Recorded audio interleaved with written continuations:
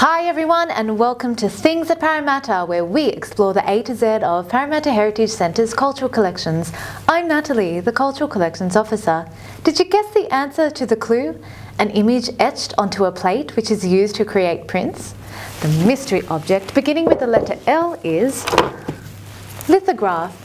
This is a copper engraving depicting an image of colonial Parramatta. The viewpoint is looking north along Marsden Street from the corner of Campbell Street. St John's is immediately behind the train overpass, and to the left of St John's is the Uniting Church facing onto Macquarie Street.